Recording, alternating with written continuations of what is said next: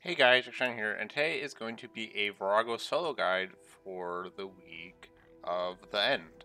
So, Vorago is a boss that's actually quite fun, but historically has been pretty challenging in solo, and also not really that popular in group because of competitive drops, and it's hard to get people because Vorago is a boss of patience and mechanics, not just flat out damage. So, I will say, Necromancy has made this boss a lot easier, mostly because of the hit chance change, though, I would say, because it's not as demanding to, bring a Stasis Warhammer or Quake and Gothic Staff at the same time. I will also say that the reality of this game is that the better gear you have, the more skill there, the more skill you're pretty much better at the game. A lot of people think, oh, I can't do a boss, I must suck, but, a lot of it just comes down to not having the gear. As long as you have, the base gear, full Trinity 5, honestly, I would even say that the Omni Guard is very important just for accuracy's sake. Any ring, just like the Zuck Cape and Ingenuity of Humans. The Gamora is not that important. And like a turtling force switch with the best overload you have, you can probably do this boss. I will say again, the higher level your necromancy, the easier time you're gonna have because of accuracy reasons. Sorry, my microphone might be too close. What should we call it? So Vorago's also not that good GP per hour. I think if you do 4 kills an hour, he's only like 40 mil an hour right now. So if you do, 5 kills an hour, he's like 50 mil. I will say, I think it's more like 56 mil if you turn off your Gamora and put it on at proper time. So it's not bad. Uh, I think when they make a tier 90 or tier 92 set effect for Tectonic, I think the price will be better. So it'll be at least maybe 80 mil. So that's nice. I will also say that, I will get to the gear, so you can skip ahead to the timestamp if you want to see the gear. But I want to say all these notes, okay? Solo is also more advantageous currently because you don't lose out on the Vitalis drop that you get, and people that Vitalis typically don't go back to Vorago, so you can't get a drop from them. So doing solo just makes it so you don't lose a drop, and unless they ever make it so Vorago just has double HP, it requires double damage to push him back and stuff like that on part 5, in a team setting and everyone gets their own loot. Yeah, I don't know. Doing group is just usually kind of bad because you don't get that much money at all. It's really bad GP hour. I also say that the Invoke Bones Codex is very important. More so if you're lesser geared than me. Um, it really helps on part 3 and especially part 5 because as there's a constant tug of war battle, if you're messing up or something or you don't have quite the damage because he gets stronger as you push him back, this codex helps over time make it easier to push him back. So really, really strong codex for this boss. Again, people like this codex has been buffed a lot. It lasts a whole minute and reduces a lot of armor now. Oh my god, that's loud. And it's just there's not many bosses where it can be used, so it's actually very good for this boss. I'll show you how to use it. Um, the other important thing is the double escape codex. I will have to put this in my Barga thing. I'm talking about this. Is the double escape codex allows you to double escape on part 5, which is very important. I will also say that the dive ability is also very important to have for the purposes of clearing bleeds on part 2 specifically.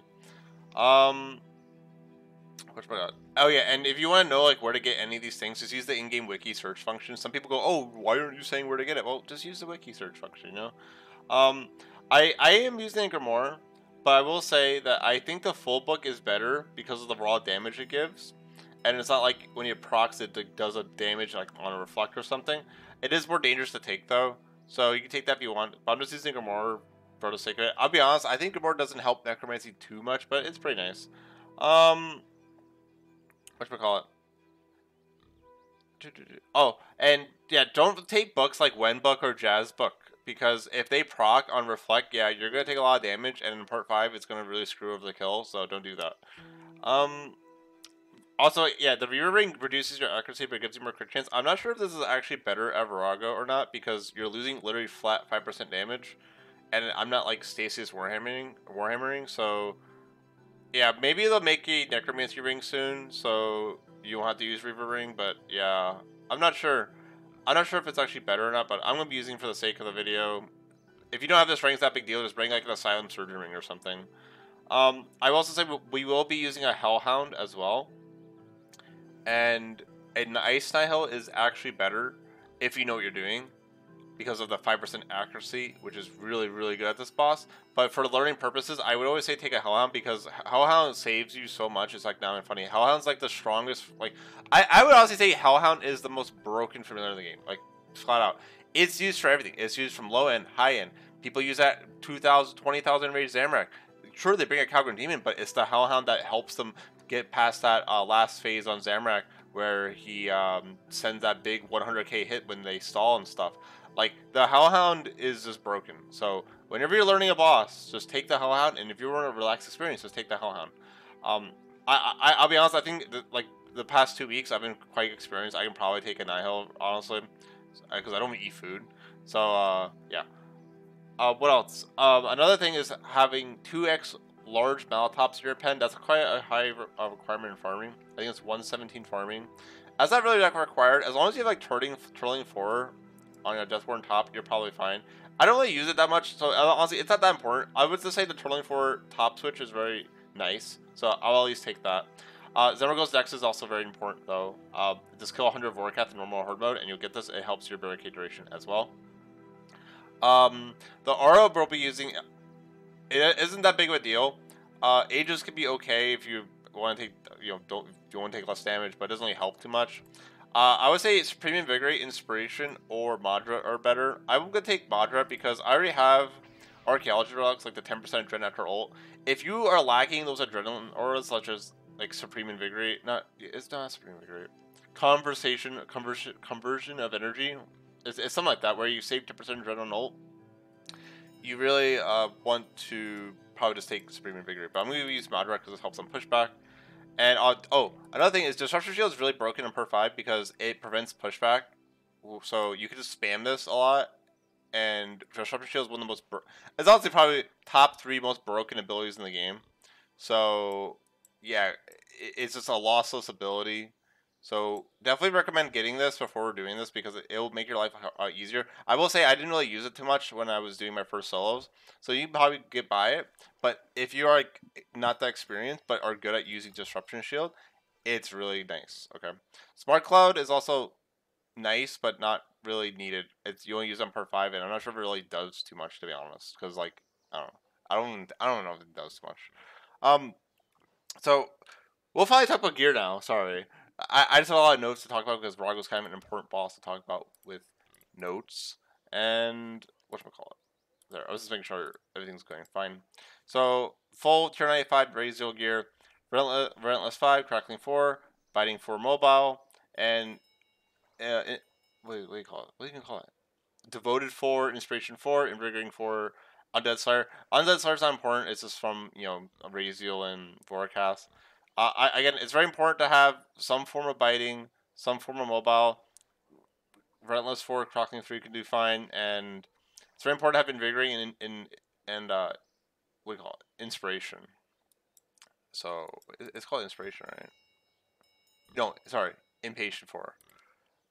Another thing is Zuck Cape, very important for Death Skulls. So definitely just use Zuck Kill. It's not honestly that hard, it's just a normal mode kill. Essence of Finality with Death Grass, Death Guard in it. Again, Reaver Ring can be a substitute with like literally any other ring. It doesn't really matter too much. You can honestly just probably wear a Luck of the Dwarves and not really notice a difference, honestly. Summerghost Nexus is very important for inventory space and having a stronger barricade. I need to buy more flush runes. Tier 95 weapons, you can see Aftershock 4, Equilibrium 2, Precise 6, Ruthless 1. I will say that the Aftershock can also potentially be bad sometimes, so if you only have like Precise 6, Equilibrium 4 or something, that will do fine as well. Again, best book's probably full book, but I'm using Grimoire just because you probably don't want to take a full book when you're learning.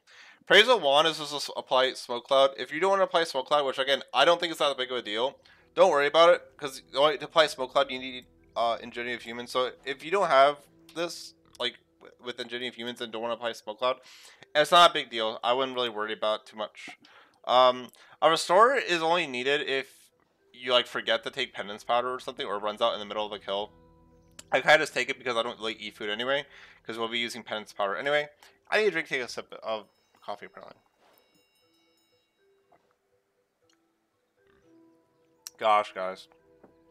I take 3 rock tails because this is the room for the 3 weapon pieces, and It's before part 5, so it's not really adrenaline intensive, so it's just cheap food to eat. You can also eat it before you start the kill. However, its vitality is actually quite nice. So whenever you feel like you're in a pickle, you just drink this. It helps a lot. Like, oh my god, I don't have any defensives or something, and I'm just panicking, just drink it. Rune pouches, you can see the runes in them each. I'll scroll on each one. You can see I'm running out of body runes, so I think I'll be fine this kill. Ring of Death. This is only if like something super clutch is happening at the end of the kill, and like you're like running out of food and you barely get the kill. I'm not sure if the bleed actually applies pushback or not that it does to you. This ring has saved me. I think like at least one kill at Zemerglow and Warcath because I messed up really doing something stupid and greedy. So it's a nice ring if you can remember to swap to it when like you have no sign and stuff. So that's just that. I've not used a Spear Shield here, but it can be nice if like Vorago's reflecting and you just put it on like, you know, cast Anticipation and like Resonance and Preparation or something. And it just makes you take less damage with Penance Powder. Very broken with Penance Powder. One of the most, again, top 3 most broken items in the game. I don't really use it though, but again, if you have lesser gear, this will probably help you actually get the kill and not like run out of food. Necromancer, Death Warden, Robe Top with Turling 4 and Bulwark 4. Turling 4 is most important. Bulwark 4 isn't that important because I kind of barely use it. Maybe I'll try to use it this time. Excalibur is very good for the healing, obviously. And Elder Overload Salve with Adrenaline Renewal Flask and a expensive spices for more healing and vulnerability bombs. And a brew in case I need to eat and heal at the same time. So let's go to War's Retreat and then let's get ready to go to the kill. So what we want to do? Well, we want to light our Lanthanime sticks for free overloads. And Fortitude, Bonfire. Wait a little bit. Click. Go to Anachronia to get your Ooglog Spring buff. If you don't have this, you need to do some quests and go to Ooglog actually and get a spring buff. It's the thermal bath treatment. Whew, God. We're bonfired.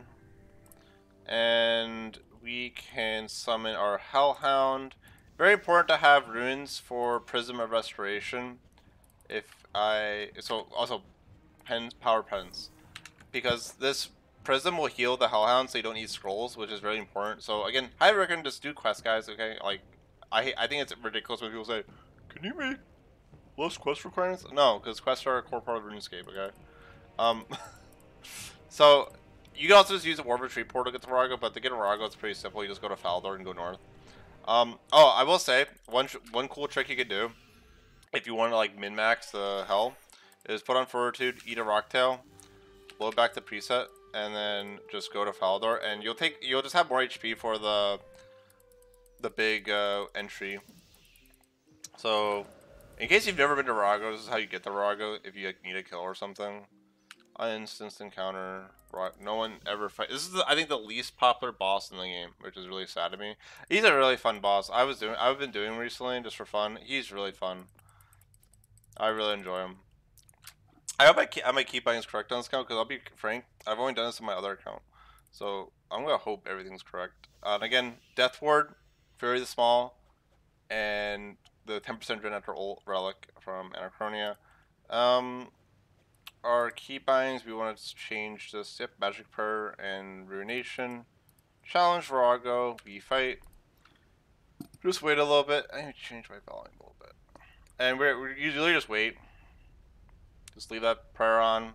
As you fall, get ready to click, activate Korsuke, Life Transfer, Darkness, put on your prayer, command. You could drink your overload, but it's not a big deal. Oh, we won't cast a Disruption Shield right now, actually. Yeah, I should have casted Disruption Shield when I got down. I forgot. You just climb these walls, it's pretty easy. And you surge. You can eat the Rocktail, it doesn't really matter. And I lost my run energy for some reason because Vorago doesn't like me, guys.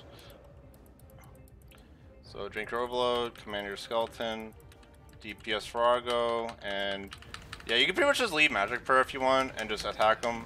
You could Soul Split Flick if you want, but like, yeah, it's not that important. So my things are just so screwed up. I mean, honestly, you can just keep attacking, like bloat him. Tier 90 special. Engineering of humans. Oh, I already cast that special. Oh yeah, you just keep hitting him, honestly. Like, yeah, you're taking bomb damage. I mean, you can just eat the food. It doesn't really matter because it's not like really eat food anyway. If you want to, you can also just cast Devotion here. Like, maybe I should have cast it before. You probably eat less food. So he's almost dead, and you can climb him now. You need an inventory space to climb him. When we fall off, you want to cast Invoke Death here. Invoke Death and Tier 90 special him. And he's dead. And he's going to start jumping around. You kind of just wait, okay? We don't have a Grimoire. Oh, we should have put our Grimoire on for that phrase one, but you know, we kind of forgot. That's okay. So when you fall down, I'm going to summon my spirit and my skeleton just for the healing. And when he comes down, I'm going to bloat him. We're going to target cycle, bloat, escape. Target cycle, bloat, escape. Oop, I did it wrong. I did it fine. Okay, so you want to escape it at a certain tick. Freedom the second bleed. Wait a second. He does the melee. Magic prayer. You escape again. Wait for this. And then wait. You can dive back. And then this one is the one you want to also escape. Also, I hugged the wall. That's fine though. Ugh, fix yourself. You also want to cast Barricade here. I bloated him, which is kind of a mistake because when you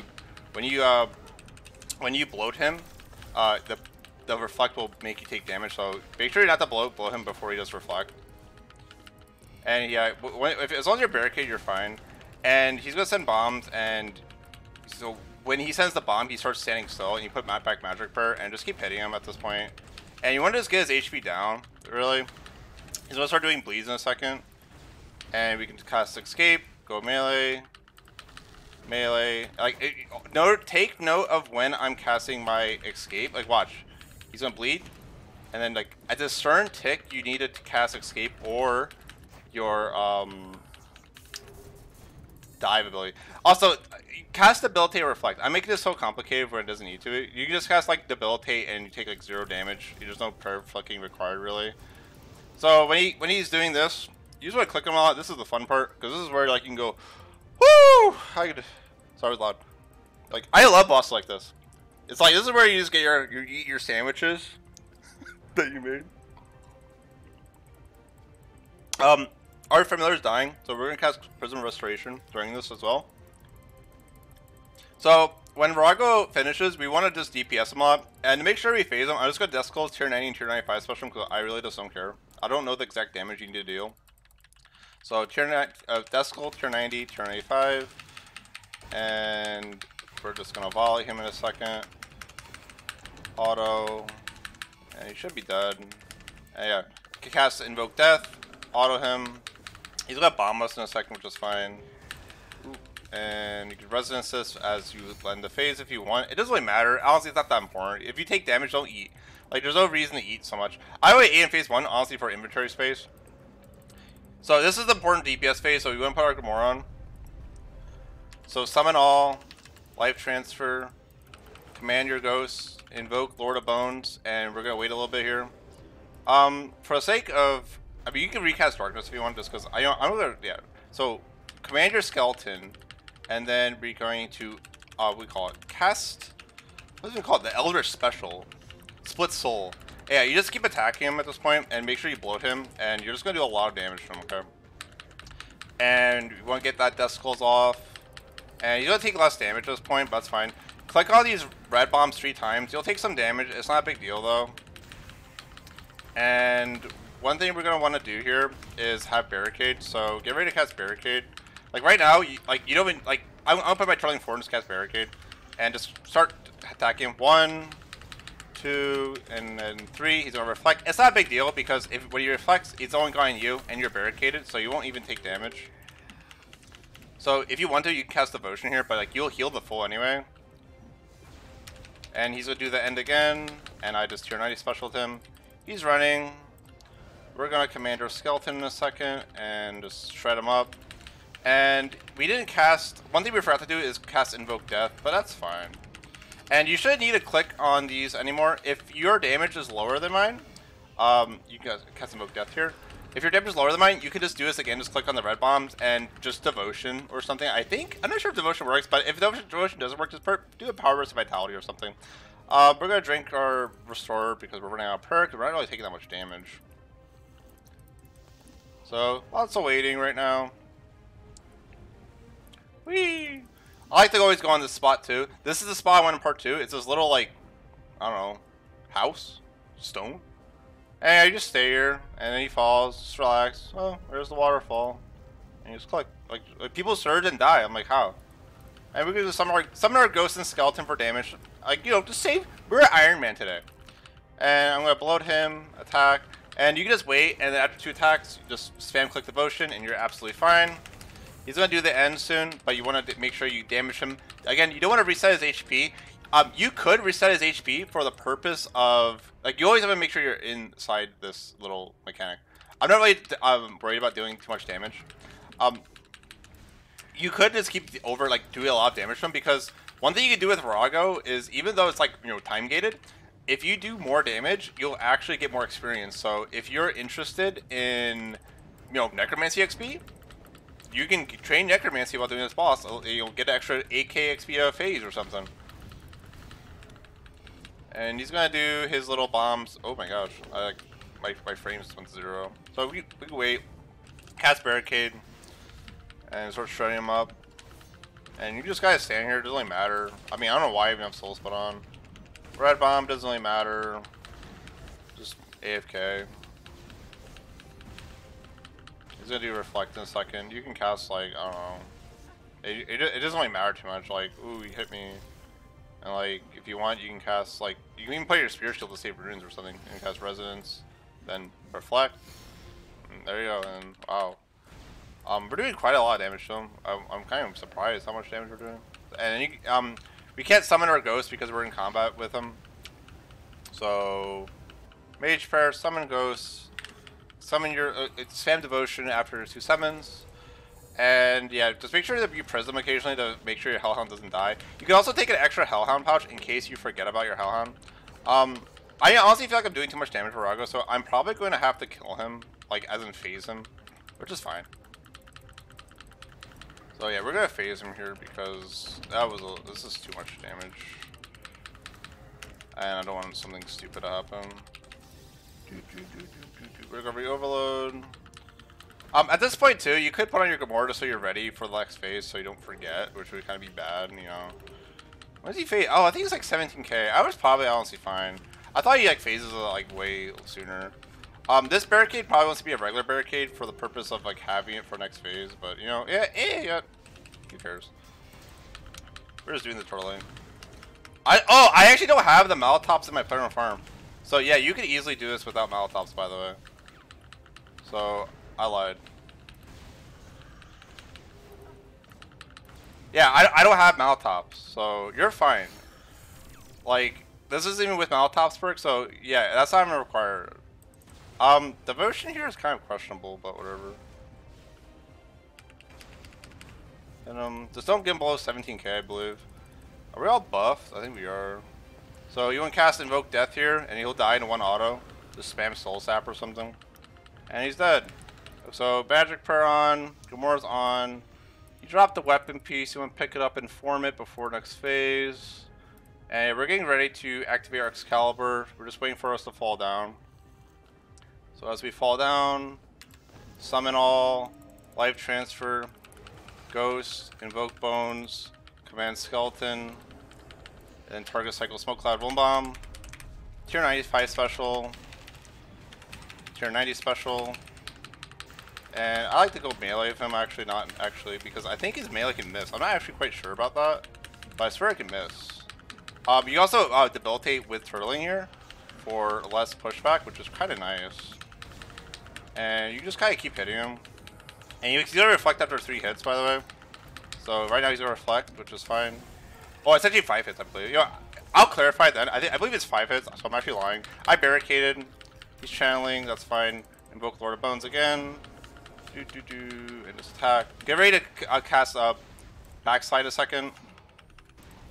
And you want to when he does the bleed again, it's the same thing. You want to do it at the same tick. We're gonna bloat him. walk back. And then we can debilitate him again with the turtling. Commander Skeleton. Tier 90 special.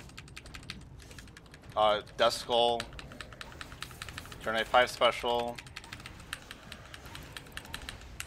Needle. Again, I'm not sure if it's actually good to go in melee to him, but I kind of do it, so whatever. Oh yeah, you're supposed to cast Disruption Shield here, I forgot. I said it's so good, but I don't even do it. I'm crazy. Ooh, I just debilitated myself. Oh, don't hurt me. So we need to resummon our guys. My Excalibur thing's wrong. Okay, that pisses me off. So we're gonna cast a backslide in a second here. Backslide. Backslide again. And then we can cast Barricade in a second. He should be dead as soon as we cast this Barricade. And we barricaded, yeah. So he's gonna die. We don't re-vuln him, by the way. And you can equip your. I don't have my Lucky Dwarves, but that's fine. Yeah, he's just dead like that. You could cast Living Death and stuff, which I typically do, but to be honest, when I'm explaining things, it's kind of like harder to get like into this whole DPS mode. That's kind of like a good. This is like a good way if you don't have the damage, a good way to do it slowly, you know, because like you could like Living Death and like zero brain it, but yeah, if you don't have the best gear, you want to do that those debilitates with a turtling forward to really prevent the pushback, and you really want to cast that Barricade for the less pushback. I did not have the Malatops perk, so the only thing I had was Emerald's Nexus and turtling forward. I did not need the Malatops perk. It's not even needed. So, and vice versa. You don't even necessarily need a turtling force switch. You could just use your Malatops perk with a Emerald's Nexus, and you would have the same result. I will say the one thing that you wouldn't have if you did either or is the turtling, what do you call it? Bulwark 4. Bulwark 4 is really strong. And because it's even increased duration because of the shield level we have. We have a level 75 shield with Bone Shield. So Bulwark 4 is actually very strong with Necromancy. And, well, actually any style. It's because your debilitate lasts so long and it prevents that pushback. Another thing that prevents pushback, according to the wiki, is Mage Prayer Devotion. But again, as long as you do like debilitate and barricade, you should be fine. There are tricks to this where, like for instance, he does reflect and you stay in the back, wait for a bomb, then you like dive in, and then like they all hit you at the one, like the two bombs, and if he melees, all hits you at once. You can do that. It's not needed. I'm aware of that trick, but it's not needed to complete Vorago. Again, I try to make this as simple as possible. And again, one thing I should have done was, I didn't even drink my Vitality Potion. One thing I should have done during this kill is, during one of the reflects, I should have drank my Vitality Potion and casted Life Transfer, so that my summons didn't die, because I had to re-summon them. So I think I could have I honestly had probably a 20-second faster kill. So my bad there. Yeah, when he's defeated, you can leave from here, but at that point you just teleport out anyway. Really fun boss. I mean, how much was that one kill? Again, it's actually very consistent money. Even though he's not the best money per hour, he's actually quite consistent money. Like, look at that, just from one kill. So he's pretty good money. Again, Sari's pretty good money too. But yeah, Vorago's pretty solid. He's very, very fun. I love this boss. Did I even have my Gabor on, guys? Or did I turn it off? Did I even have my Gabor on? I might have actually not even had my Gabor on, guys. No, I turned it off. I turned it off. It was actually on. I turned it on for part 3, I think. And then I turned it off. Oh my god. Hey, you don't need more, guys, right? So there you go. You don't even need this shit. Yeah. I mean, that's honestly pretty much it. I'm gonna do the other weeks probably. So yeah, this was a lot of fun. I love this boss. This boss is so fun. I didn't really get to do him too much back in the day, so I don't know. I always liked him though. Bye. I hope you liked it. And just trust me, you can do this. Just relax. When you see you playing Soul Sweat, don't put Soul Sweat. Protection prayers are overpowered, and like whenever you have it on, just debilitate. Like, it's easy. The hardest part about Vorago is probably the bleeds. I wouldn't stress out too much about. Like, if you want to, maybe get the part 2 and just practice the bleeds. If you feel like you're doing something wrong, teleport out, go back. You really just need to get the bleeds down. Get the timing down. Like, you're attacking Vorago, and you can actually use an ability and escape at the same time. So, you know, let's go to War's Retreat fast, and I'll show that in live. But it's very important. Like when you want to do it, like and then right there when it makes that sound is when you escape. It's like a certain tick, and it's always the same tick. And same thing with part 5. And it's just very important that you save your freedom until you absolutely need it, because sometimes you might hit him and escape, and you'll get pushed back, and then he'll bleed you again while you're running up. You could also potentially go back, wait a tick, wait the bleed go away, then dive back. But again, it makes it complicated. How I did it was very simple. And what I'm talking about is like, say I'm attacking Vorago, and he does his bleed right now. You dive like that, and then go back up to him, and just make sure you have room. Even if you mess up, you're fine.